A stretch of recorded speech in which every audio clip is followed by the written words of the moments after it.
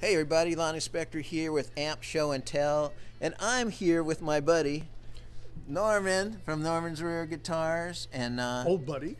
Yeah, very well. We're not as old as we look. Actually, we are. That's the big problem. But hey, I just wanted to stop in here because I always stop in here when I'm in Tarzana, beautiful Tarzana, and you know, we're getting ready for the next Amp Show, October 6th and 7th. And Norman was kind enough to let me put some flyers here for people to see and to come out. So that's it. You know, just come on out. Check out www.ampshow.com, and you'll hear all about it. You'll see who's going to be on there. All kinds of great players and panels, fun things to do. Norman might even stop by.